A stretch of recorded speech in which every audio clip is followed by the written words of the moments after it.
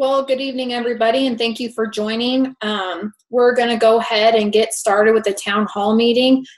Gary is going to go ahead and kick us off, and then all three of us on the marketing team are going to present. We'll be accepting questions through the methods that were presented on the first slide. So you can either email Chessie, text her, or submit your questions through the chat box, which should be found at the bottom of your screen. So Gary, go ahead and take it away. Thank you, Katie, and welcome to you all for joining us tonight for our second annual spring bull sale season recap. We've got a number of data slides and a number of subjects to go over tonight. As Katie said, please hold your questions or text them. We'll have a instruction slide on that here in a few minutes, but if you will hold your questions until later, we would appreciate it very much. And if you haven't already muted yourself, you can do so on the lower left hand of your screen. Stop video and mute so that we're not having a whole lot of feedback and extra noise. So with that, welcome again, and let's go ahead and get started. We thought we'd kind of kick this off a little bit with some of the things that, some of the places that we went rather, and the miles that we drove and the nights we spent in a hotel room. The first sale I think we got to was in late January, and the last one was in early May that Harold made in Montana. So we had an extensive bull sale season this year, and you can see all the individual statistics there. But in short, and to summarize, we flew a total of 26,780 miles and drove another 40,000 miles and spent over 140 nights in hotel rooms and away from home. So we traveled by planes, trains, and automobiles, literally everywhere we went. So it was a very busy season, and we had a lot of fun doing that. But we'll go ahead and get into some of the harder numbers here on our next slide. And if you'll look at, well, I'm sorry, I need to back up a second. We wanted to talk a little bit about having a representative from the Red Angus Association of America at your sale. Most folks are really good about sending us the dates and getting them on the website. We would like to know the sale date at least 60 days in advance. We meet in January at board meeting in Denver, and we start lining up who's going where and lining up our schedule. So if you can get those dates to us as early as possible, it's really, really appreciated. And another word on that is if you change your sale date, in other words, if you have been typically the third Saturday of March and have changed it to the second Friday of April or whatever, we would appreciate knowing that, because we had a few instances this year where someone changed their sale date and did not notify us, and we had it scheduled on the traditional date or the same date you had it last year. And so we missed some of those this year because of that. So please, please let us know, and you'll increase your chances of having someone there from the association. And then it's not a bad idea to go ahead and call one of the marketing team members, either Harold, Katie, or I, and see if you want someone to come and maybe some more details and so forth. We've been now, all of us have been to 2 or 3 sales, typically been about the same sales every year, but sometimes they get changed up a little bit. So just a little bit about what you expect from us when we go there. One thing that we would like for you to allow us to do is to speak for a few minutes ahead of the sale to talk about marketing programs. That typically doesn't last more than 3 to 5 minutes. And so if we can just get in front of everybody there at the sale, it would be much appreciated. We do get out into the pens, look at the bulls, and speak with producers, but we can't talk to everybody.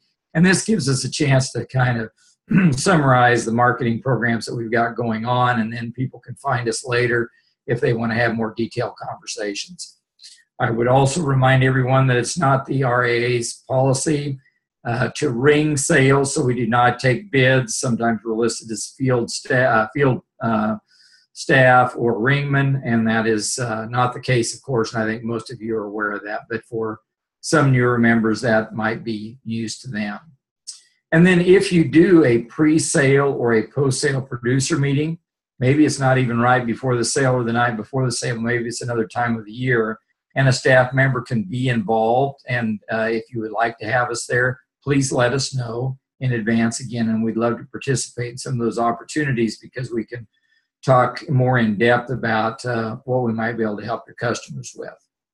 Now, we did travel to the majority of the spring 2018 sales, but we did not make every one of them. As most of you know, we had cancellations, we had postponements, we had change of dates, we had some weather issues.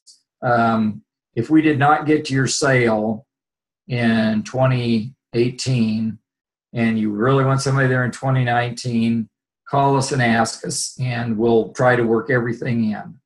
It's hard to get to 100% of them, but we will try our best to get there. So with that, let's move to the sale data. And just a brief synopsis of the number of sales we attended this year. It was 87. Again, that was from late January to early May, and that's up 7 from last year. The average sale price of the bulls this year was $4,784, which was up $251 from the previous year. And then the number of bulls sold at these sales, almost 6,000, about a change from last year, and the average number of bulls per sale was 77. They ranged all the way from 15 to over 300, so we did have quite a range, but on average, they were about 77 head. So with that, so let's take a look and see some more price data. I have to give Katie a lot of credit. She put all of these slides, or most all of these slides, together. But when we split bull sales out by quartiles according to price, we saw a larger disparity between the top 25% of bulls this year than we did last year. It was not quite so pronounced in 2017, but the top quartile of bulls, the top 25%, that top 1,500 bulls, basically, averaged nearly $8,700. Second quartile, $4,581, $3,438 for the third quartile, and of course, $2,471 for the bottom 25% of bulls in sales this year. Again, a large difference from top to bottom. More pronounced this year than last year, and it was noted at all the sales that we attended that the front end bulls sold really, really well. There was a bigger drop off this year, and there were several more bulls that did not sell this year than there was last year. I do not have a specific number on that, but that was noted by everyone attending sales this year. Last year, we looked at the effect of price and how that corresponded or correlated with the herd builder and grid master indices. And again, this is somewhat similar to the trend we saw last year, but we did not see, again, as pronounced difference from the top to the second, third, and fourth quartiles in the herd builder index.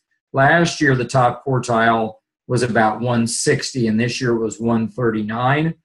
And there was quite a drop down to maybe 120, but the top quartile of bulls this year did not have quite a high average herd builder EPD as they did last year. When you look across the screen at the grid master index, it was fairly flat. Of course, we all know there's not a great deal of play in those numbers. Generally, 47 to 53 is going to catch most of them. And even though that index was changed at some point during the season, it was not enough to have a big difference in the end. So we saw a trend downward from top to bottom on herd builder, but pretty much sideways on the grid master index. We looked at weaning weight and yearling weight EPD by those same price quartiles. And again, we saw a similar trend as we did last year, but again, maybe was not quite as great, at least on yearling. And weaning was certainly fairly even across the bottom three quartiles, and the top quartile at 66 excelled the others. And, when we have so many commercial ranchers looking at weaning weight EPD, that's probably not a huge surprise. Calving Ease Direct. Everyone knows the Calving Ease bulls sell better. The Calving Ease Direct score on the top 2 quartiles was 8 for an average, and for third and fourth was 6 and 5. We still have producers that place heavy emphasis on that, and birth weight, actual birth weight EPD, and calving ease, so we saw that pretty easily. But producers really did not pay a whole lot of attention and give a whole lot of weighting to calving ease maternal, at least from our sales results, 4, 5, 4, and 4. We really didn't see a lot of difference there from the top to the bottom quartile. Birth weight EPD goes hand in hand with calving ease direct, of course. And similar to last year, we don't see as big a difference from the top to the bottom. The average EPD was minus 2.5 for birth weight in the top quartile and only minus 1.5 for the bottom quartile.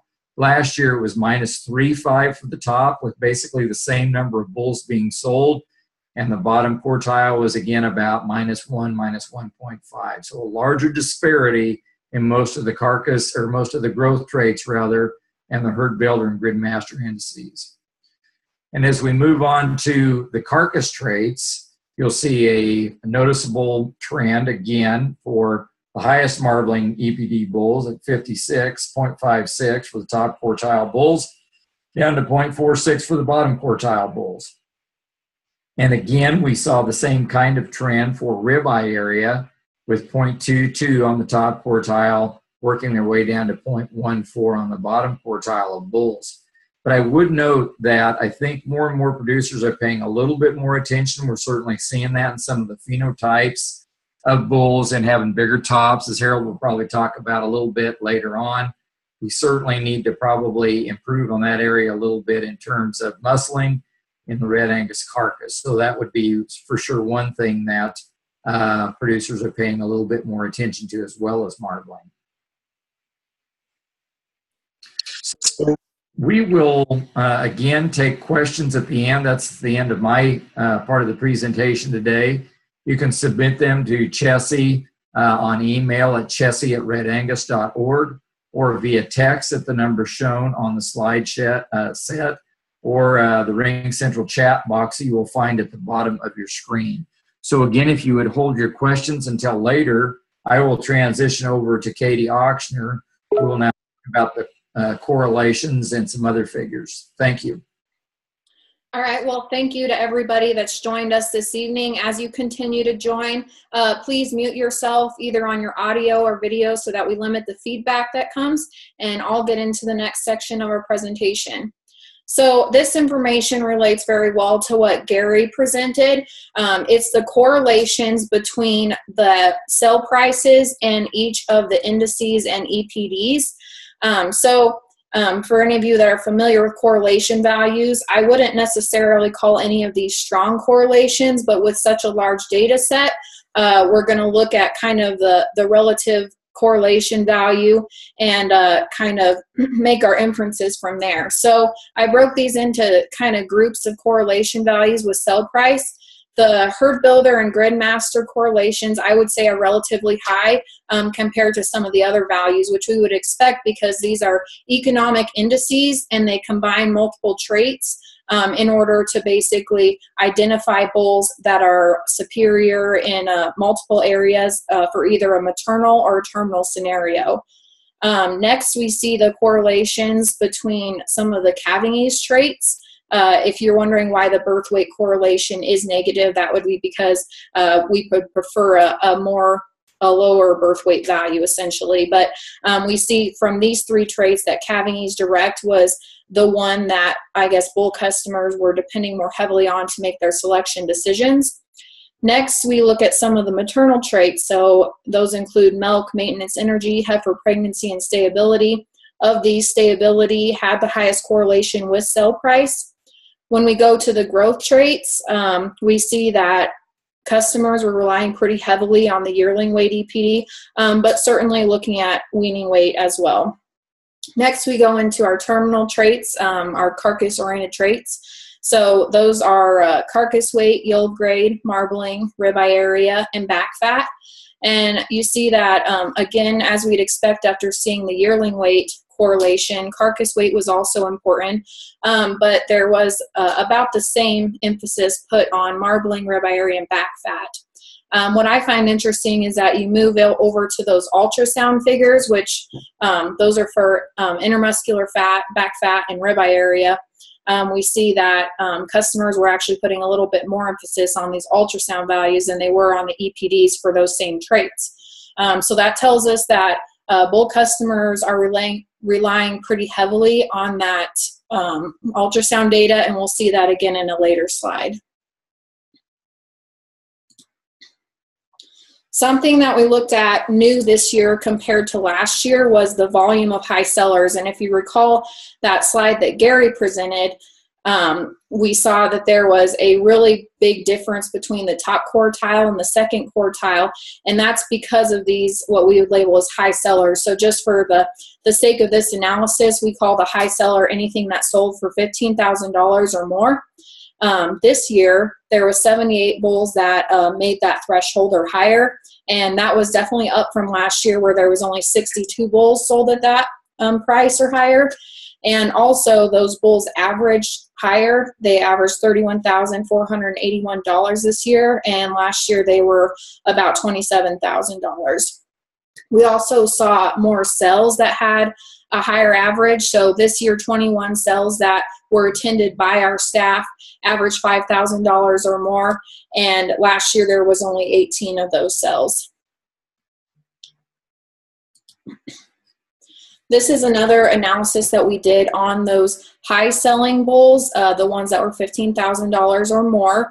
This is related to the traits that those bulls possessed. And so as you see, all of those bulls, there was 78 of them, I believe, that were $15,000 or more. They were in the top 25% for both herd builder and gridmaster, and even better, they were in the top 4% for gridmaster. So clearly that was a really important index that people that were buying some of those high selling bulls were focusing on. Calving age direct was also in the top 25% for those high selling bulls. Birth weight was in the top half, maybe not as strong, but that just tells us that people that were purchasing some of those kind of elite herd sires were focusing more on calving age direct than birth weight. All of the growth traits were important, all in the top 10%. Dry matter intake, the reason that that one is probably so low is because this EPD actually wasn't put out there yet when the bull sale season was happening. This EPD was released towards the end of bull sale season, but I included it because I think it will be interesting to compare next year to see if people start selecting based on dry matter intake. But considering it wasn't even available for selection, it makes sense that it was not as high as the other traits. When you look at some of the maternal traits, you see that most of those fall in the top 50% for selection, but then you get down to some of the more carcass-oriented traits, and as we'd expect from looking at that gridmaster top 4%, marbling, carcass weight, and ribeye area were all in the top percentage for a selection criteria on those high-selling bulls. However, when you get to fat and yield grade, you'll see that those weren't necessarily being selected for as lean bulls. And I think that makes sense because we observe when we go to sales that people generally lean towards the fleshier bulls. And there's two factors to that, both the feeding and the genetic component. And so obviously people were selecting for bulls that had a little bit more flesh on them. This is a map that I did, which was similar to the town hall meeting last year, if you were able to join that. So I'll go through this briefly, but I've actually got a comparison slide that'll come up next. So as you see in the west, there is a little over 500 head sold at $4,444. When you get into Montana, about 1,300 head sold. Those averaged about $4,690. Get into the Rocky Mountain region, there was 636 head sold, averaging $5,433. You'll notice that there is no figures in the Southwest region. That's not because there isn't sales down there. There was definitely some fall sales, and there were some spring sales that our staff unfortunately was unable to get to, but that's why this region is blank. And just to point out again, all of these figures are on sale, only on sales that our staff was attending. So it's certainly not all inclusive, but hopefully it contains a pretty good data set. When you get up to the Northern Plains region, there were a little over 1,500 bulls sold up there, averaging $4,340. This region actually had the largest number of bulls sold. When you get into the Great Plains, you see there was a little over 1,400 bulls sold, averaging 5,523, and that was the highest averaging region. You get into the Midwest and see 410 bulls sold at $3,615. And then when you get into the Southwest, 63 head sold at $4,672. Now we'll look at this map in a different way, and it's a comparison to last year. And I think this is a very positive thing when you start analyzing it. So again, we'll go through the regions kind of like I just did, but in the West, there was actually 90 more head of bulls sold, and they were up on average by $120. So that's all very positive. It indicates to me that there's a very high demand for Red Angus bulls in that area when more bulls are being sold compared to last year, and the average is also up.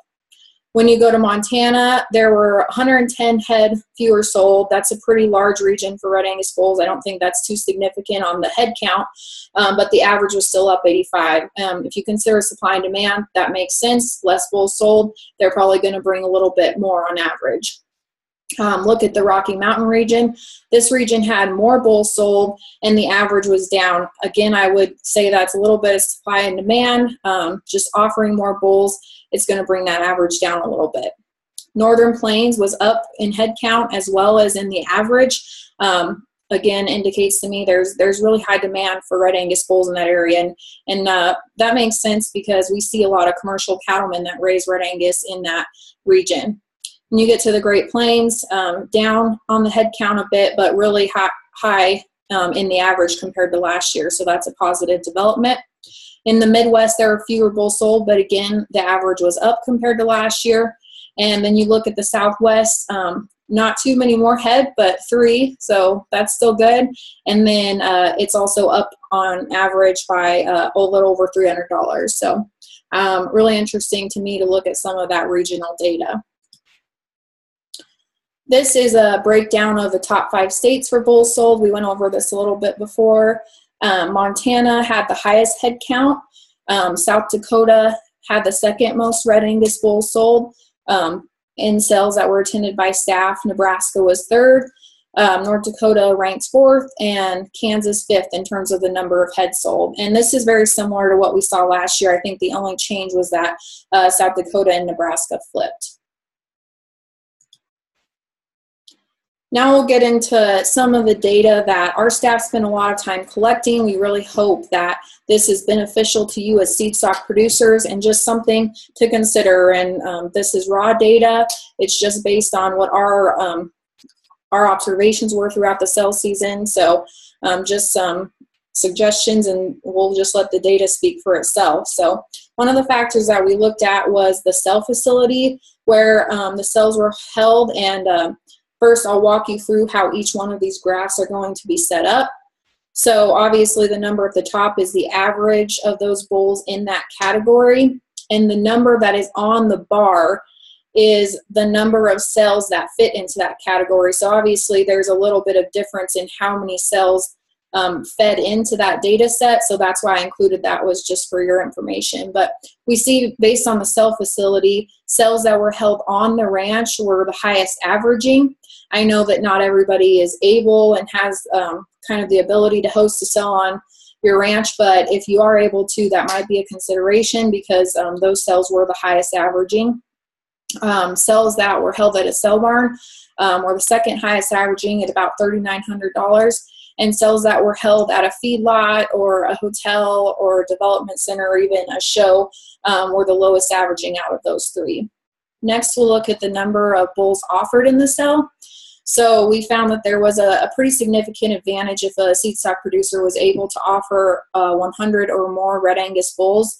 The average on those sales was $5,360. Any sale that offered 50 to 100 bulls averaged $4,291, and if they offered less than 50, there was a bit of a price decrease. Those averaged $3,561.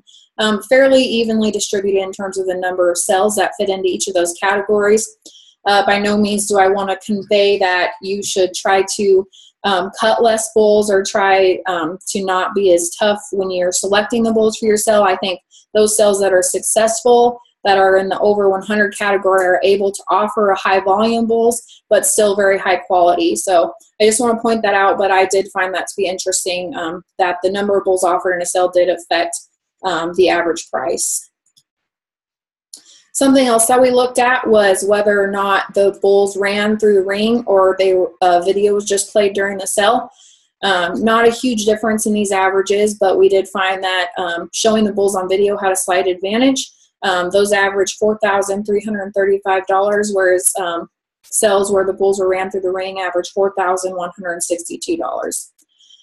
Next one I want to point out is online bidding availability. So essentially, if a seed stock producer offered the option for their customers to bid online, either by one option or two options of video companies, those that offered that service averaged $4,310, and those that didn't had kind of a discount on their average by and that was $3,862. You'll see that there was a big difference in the number of sales that fit into those categories. Most people are offering online bidding this sales season, which is good to see because we see from this graph that there's an advantage in the price there. So it's kind of, the trend is changing in the bull selling business, and having that ability to buy bulls online is important to customers.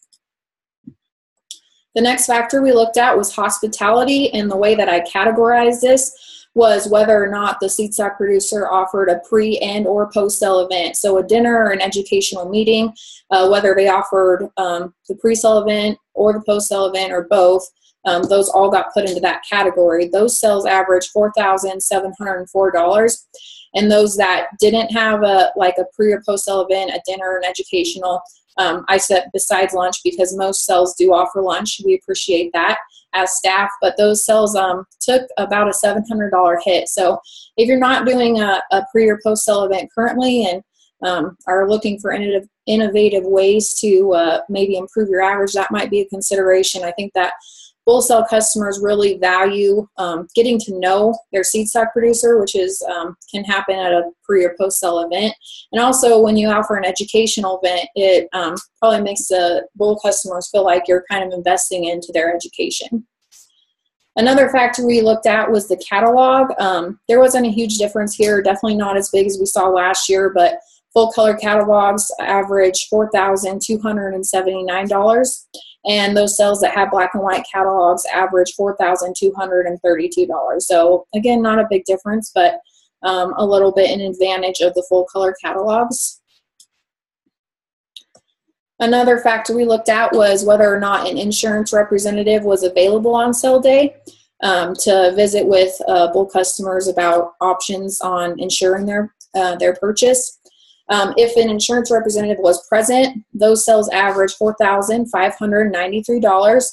And if there was no insurance rep there, there was an average of $3,820. As you can see, most sales, I guess more sales offered an insurance representative. So I think that's probably important to bull sale customers that they have that option to insure their bull. We also looked at sales that were a top dollar Angus seed stock partner. And if you're not familiar with this, basically a seed stock partner has the ability to put the top dollar Angus logo next to the bulls that will help their customers qualify for that program. Those sales that were top dollar Angus seed stock partners averaged $4,450, and those that weren't averaged $4,224. So there was a slight advantage for those that were seed stock partners, but there were definitely fewer sales that offered that service. We also considered the age of bulls. And so sales that sold yearling bulls only averaged $4,839. There were 50 cells that did that. And then any cells that offered 18-month bulls or older, so basically 18-month-old age advantage bulls or 2-year-olds, took a slight price hit on their average at $4,574, which is interesting to consider because if you're running, if you're selling a yearling bull, you generally have less input costs into that bull. So kind of a little bit of cost difference there. But I know there's definitely regions of the country where there's a demand for age advantage bulls.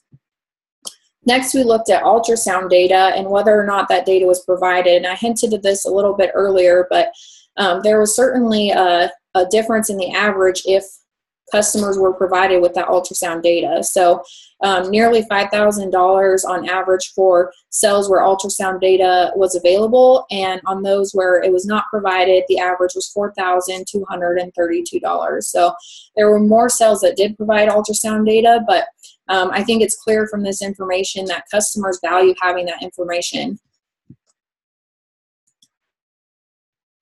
So that's kind of it for some of my graphs and some of the more technical stuff. This is a little bit more of a fun slide. I'm a Snapchat user, and we have a Snapchat for Red Angus. So if you're interested, you can follow some of our travel adventures by following Red Angus America on Snapchat. At the beginning of the sale season, I had a naming contest for my travel buddy. I took this little fun cow with me to some of my sales, actually to all of my sales. She was my buddy, and so here's some pictures of what the kinds of things that I would post on our Snapchat account. And Brandy is the one that does the Instagram, but I'll just talk about this briefly. She also posts any updates that Harold, Gary, or I send her on our Instagram account. So if you've got Instagram, then you can follow us at Red Angus America and see our updates through that method. So with that, again, I'll remind everybody that if you have questions, please submit them to Chessie via email or to her via text. You can also use the chat box on your Ring Central to submit questions. And I will now turn it over to Harold, and we'll address those questions at the end. Well, thanks, Katie. And for those of you that are rang in on the phone, Chessie's text number is 903-563-1286 if you'd like to send a question via the text. So first and foremost, I'd just like to, again, reiterate what everyone said. Thanks for joining us this evening. Would also just like to say thanks before I kind of get into my part of it for all the hospitality. You've seen the number of nights that we spend away, and a home-cooked meal, or for those of you that have opened your home, we truly appreciate that. It means a lot to us when we're out there. So I think my first slide talks a little bit about the weather. Katie? So we did have some weather, as did all of you this year, and we see here that it made a bit of a difference in terms of price. Though there's not much you can do about that, certainly had a factor. And we had plenty of nice days, but we had a lot of terrible days this year too. And Katie had to sort through all the descriptors that Gary and I used to describe the weather. Some of them included some pretty interesting adjectives because it was bad at times. And we felt like winter just would not go away. And kind of welcome to 2018, the year January lasted about 4.5 months. So, but that's not a big surprise, as most of you guys, we had some rough weather. We saw everything from freezing fog to ice storms to blizzards to heavy snow to travel through, torrential downpours, flooding. Katie saw some flooding. I even saw a dust storm close an interstate going to a sale this year. So we had a wide variety of weather that pretty much is indicative of what we've seen throughout the country, from drought to heavy moisture. But it was challenging, and I think more so this year because it seemed like every event we went to, there would be a weather event involved at some point in it. But again, congratulations to you folks. Tough people, tough cattle. Despite all those conditions, all we had to do was get there. You folks had to put bulls together. You had to put pins up. You had to do your regular chores, plus think about feeding all of us. And then Probably several of you were calving cows during all that. So again, and then we're able to greet us with a smile on your face. That only speaks to the resilience of Red Angus cattle people. So we do appreciate that. Some of the stuff I'm going to speak about tonight is maybe not as easily quantifiable, and maybe we can't make graphs, but just some general consensus that Katie and Gary and I put together of things that we saw throughout the year when we were visiting the bull sales. Last year I started with the first 2 bullet points, and I did again this year simply because I do feel like Red Angus continues to be the rancher's choice. The convenience traits you folks have bred into these cattle certainly make them a logical choice for most ranchers, and I think we're seeing more and more ranchers making that logical choice. Last year I also included that EPDs and phenotype continue to trend upward, and I think they still do. We're seeing more EPD packages that meet the cattleman's needs, and the phenotype, I think Gary and Katie and I all agreed, was better this year than any year we've seen. So the cattle just continue to get better. We did notice one thing as we visited with commercial ranchers and saw kind of what they were looking at. They did put some emphasis this year, more so than usual, on actual weights and ratios as well as phenotype.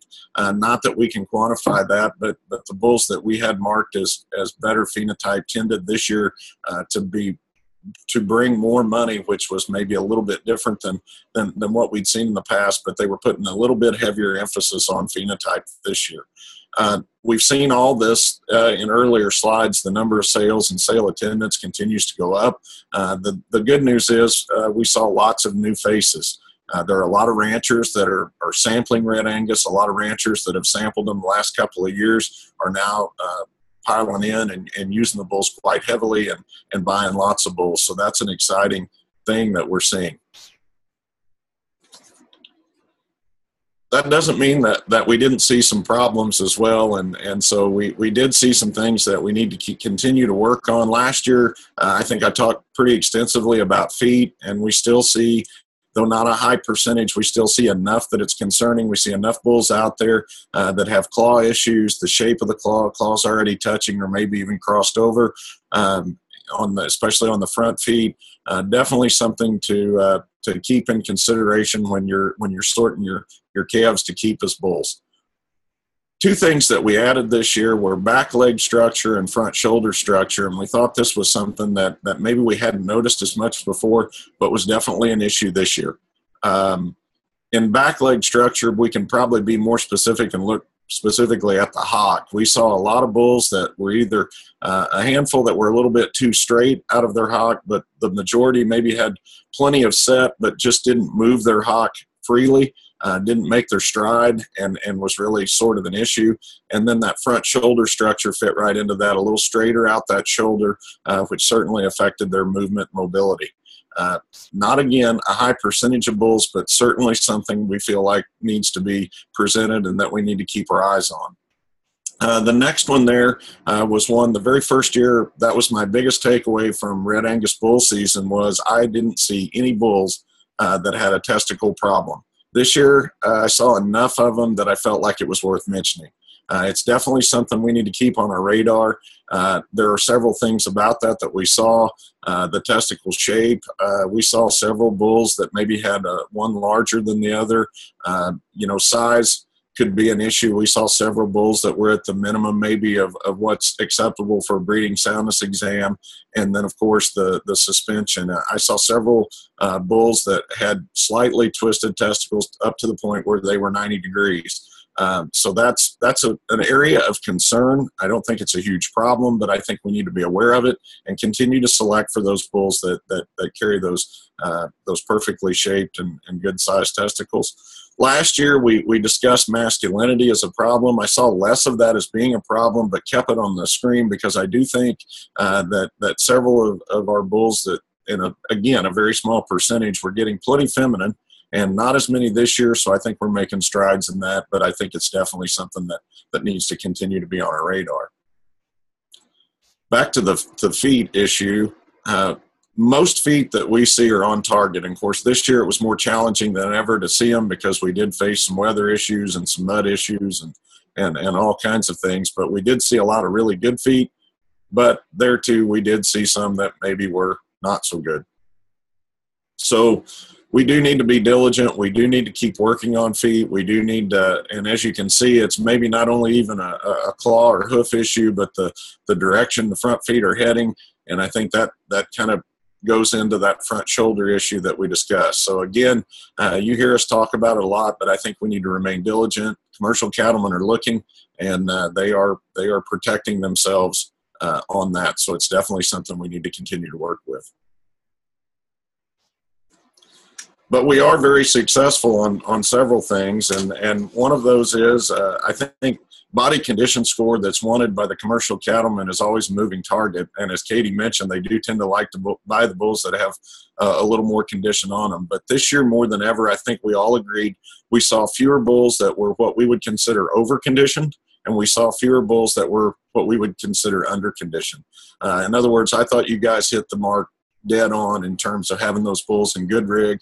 I know that's a tough to find that sweet spot, especially this year with the weather conditions you were up against. Getting those bulls fed so they looked right is an art, and I felt like you guys really did a tremendous job with that. Rib shape and volume, Red Angus have long been known to add fleshing ability and durability to a cow herd, and we continue to do that. These bulls are deep and have a lot of rib shape and plenty of volume. Top shape and muscle, Katie and Gary both mentioned that. Definitely something we see or hear when we visit feedlots and packers. They indicate that we need more ribeye in our Red Angus cattle, and I think we're moving that direction. I think we've put more top in these cattle, and we've seen that through the ribeye scans. More muscle are in these cattle, and that's a good thing. I think we do need to be cautious whenever you add muscle. There comes a price with that, but I think we'll all be very careful with that. And we haven't seen a lot of problems that come from it, but have definitely seen a noticeable difference in shape and muscle. We've already hit on the balanced EPDs. We continue to see a lot of producers, or all producers, are putting a real strong emphasis on that and creating balanced EPDs for their customers. And then, of course, satisfied repeat customers. I talked earlier about seeing a lot of new faces. Maybe more rewarding is talking to ranchers that are at a bull sale and have been coming to that same bull sale for 20 or 30 years, generations. You've got grandpa, dad, and the son or daughter all there buying bulls from the same seed stock supplier, and that's impressive. So congratulations to you folks on that. As far as the focus on customers, I wanted to go into just a little bit more detail on that. We've done an analysis on all the bull sales that we attended and basically put a cost, found the cost breaking points for certain EPD traits and certain things about the sales. I would encourage you to do the same thing in your own sale if you don't already do that. Find the traits that the customers were willing to pay more. Every time they spend $1 at your ranch, they're telling you a story. It's our job to read that story and figure out what they're telling us. And so if you don't do that, I would encourage you to take a look. If there's certain EPD traits, if there's certain phenotypic traits, or if there's certain things that they're looking for, I would encourage you to take a look at that. On the manager database, kind of what I'm talking about there is your sale catalog mailing list, probably more than anything. I think that's a real important piece of information. About all the sales we went to, we used bidder numbers. So you're collecting a lot of information with names, addresses, and phone numbers. I encourage you to take a long look at that and really manage that. I know catalogs are extremely expensive to produce and expensive to mail, and that's not getting cheaper. But I think it's important to target the correct audience with those catalogs. And you would be surprised the number of sales that I've gone to for 4 years I apply for a bidder number at every sale in my name. And I still don't get sale catalogs at home. So if you have a chance to go through that, I know you can't leave us in there forever if we don't buy bulls, but certainly take a look at those customers that showed up at your bull sale, took the time to get a buyer's number. Probably ought to be on your list to get a bull sale catalog the next year. I put on there visit other sales, and I know time is of an essence when you're trying to put together your own sale, and then once the sale happens, you're trying to deliver bulls and you're calving cows, and there's a lot going on. But it's always good to get a fresh look at what others are doing, and not just Red Angus breeders, but some other breeds might have some ideas or might do things a little differently that we could all learn a little bit from. And then the final one that I have here, and I'm going to go into a little more detail on the next slide about, is explore how Red Angus marketing programs can help your customers.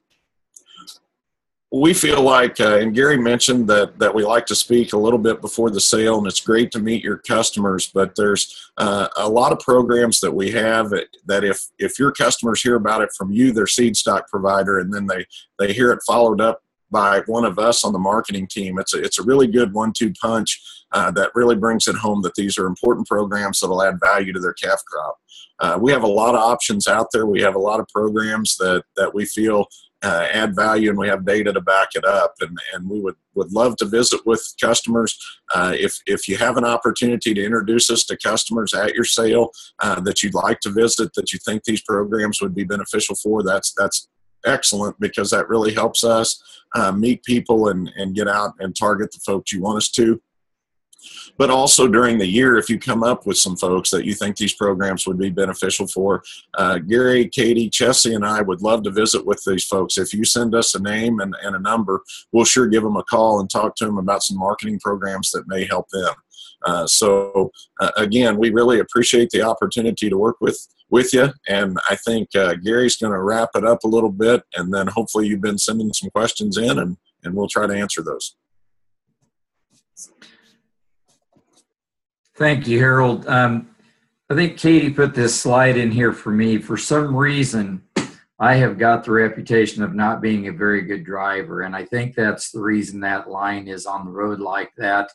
But I think the purpose of this slide is to make sure that we're doing a good job of what we do, whether it's driving or putting on your bull sale or working with your customers. So I think everybody does a really, really good job. There's little areas we can improve in to make things better for everyone, but we're going to go ahead and see if there's any questions out there. And I think you've had some opportunity to maybe text or get on chat or call Chessie. So with that, I will mute myself here and find out what our questions are.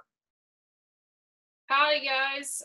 The first question is going to go towards Katie's way, and that is, how many total bulls were sold in the USA, approximately? So that's a good question. Our data set was about 5,700 when I cleaned it up. I'll remind everybody, we actually inputted most of this data by hand, so that involved Harold, Gary, and I putting in reg numbers just based off of the catalog. So obviously there was some human error in that. By the time I cleaned up our data set, it was about 5,700 bulls. Before that, it was just over 6,000. So that's how many Red Angus bulls we saw sell. Obviously, there was more than that sold in the U.S., but that's my best guess just based on our data that we collected. All righty. This next question will be towards Gary. Have there been any percentage market share studies done on Red Angus bulls in the marketplace? Not any specific studies. The numbers that we do know are that the total registration numbers, of course, by breed associations, we have to take that and extrapolate that and look at the superior data again. If you look at the number, and this again is 7-8 years worth of data, if you look at the number of Red Angus sired calves in the marketplace from the superior sales, you've seen a steady uptick from about 8 or 9% to 13% of the calves that are in those sales. While Angus, obviously the number one breed, has dropped somewhat. Charolais and Simmental have picked a few up, and Herefords remained about even.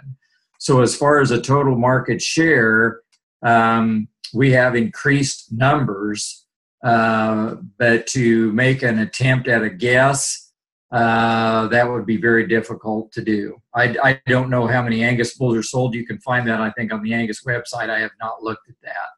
But we're chipping away a little bit at a time into the others' numbers. So we do know that from the superior data.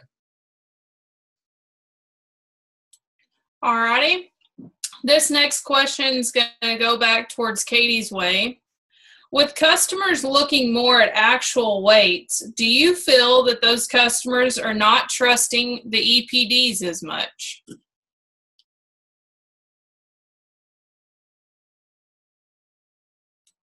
Katie, you're actually on mute still. Thank you, Chessie. Sorry about that. So the values that were presented on the correlation slide were actually ultrasound measures. I personally didn't do an analysis of the correlations between the sell prices and the actual weights. I did it based on the ultrasound values. So we did see that bull customers were valuing the ultrasound values more than the EPDs related to those traits. However, it's important to consider that ultrasound values also feed into the EPDs, and so those are important to collect. Good question, although I don't know how to directly address that one just because we didn't actually do a correlation between the actual values, just with the ultrasound measures. Alrighty. And just so everyone knows, this presentation will be available later on. We'll have it up on our website. We're going to download the whole thing, and then we'll put it on YouTube and put that link in our YouTube. It'll be in next week's e-news as well. I also, just to let you know, last year's data was available because we did this town hall last year. I'll have to ask Katie for a little bit more specifics on springs and falls, but we'll get that information out to those who asked that question. Katie, this is actually going to go back to you since you kind of put a little bit more of this data together. Was there any data on differences of breeders who offered guarantees on bulls sold? So that is a great question. I assume, and my best guess would be that there is a price advantage for those breeders that offered a guarantee. We collected that data last year, but I found that there was such a variation in the kind of guarantee that was offered that it was difficult to analyze. So we didn't put that into our factors this year. So I know that's a pretty soft answer. We don't really have any hard data to support it. Obviously, I would assume there would be an advantage to breeders offering a guarantee, but I don't have any hard numbers to back that. All righty. Harold, this next question is going to go to you. Was disposition a noticeable issue during sell season for you? Not really. And that was one thing I thought later I probably should have put in that slide set. I think it's something we need to continue to be diligent about. But right now, most breeders that come to Red Angus are coming to get that are new to the breed are coming to get the gentle disposition. I didn't see a problem at all this year. I didn't get run out of the pen. That's good news.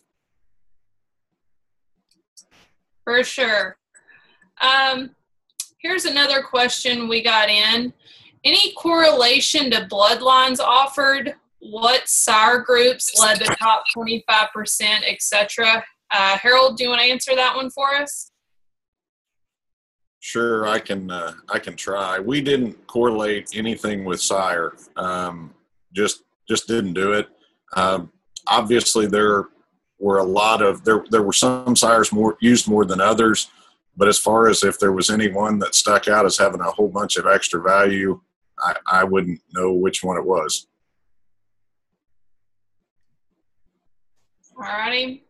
We'll give it here about a minute or two. I don't have any other questions. Again, y'all are more than welcome to email me, text me at 903-563-1286, or you're more than welcome to just get in the chat box here with us. Again, that phone number for those on their cells is 903-563-1286. We'll give it here for a second and see if we get any more questions in.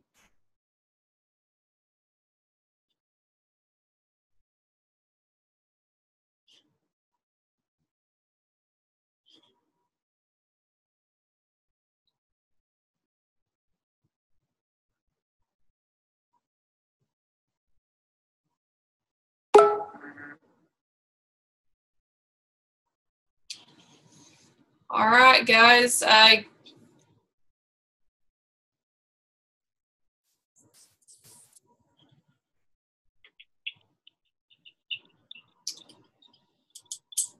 Any other questions coming in here for us?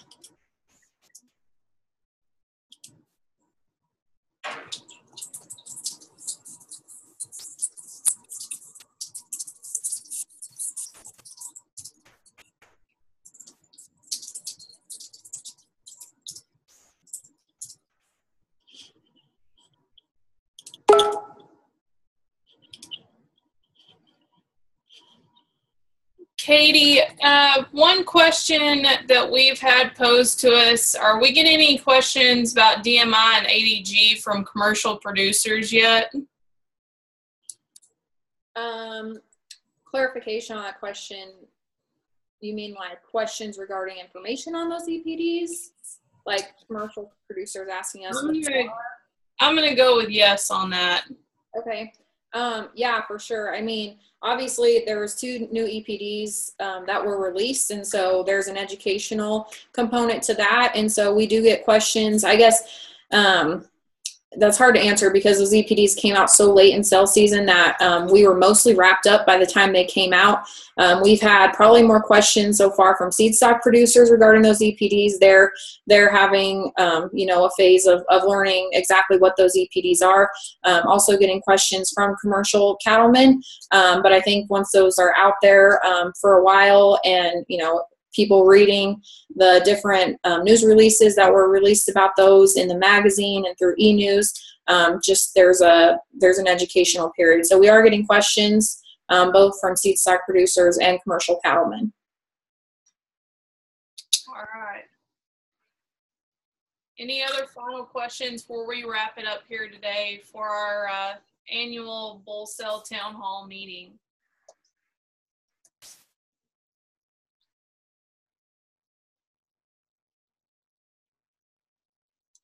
All right, Gary, do you want to wrap us up here? Certainly. I'd just like to thank again everyone for joining. We had good participation, nice crowd according to our participant number.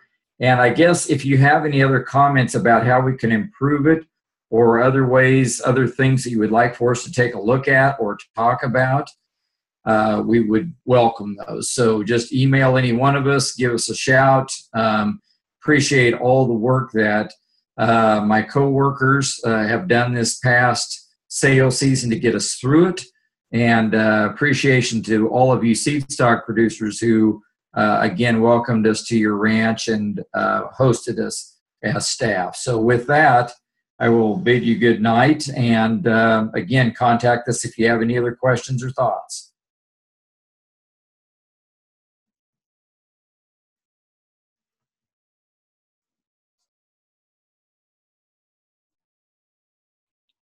If you're trying to log off on your computer, it'll be down in the bottom right-hand side of the page, and it'll say leave meeting.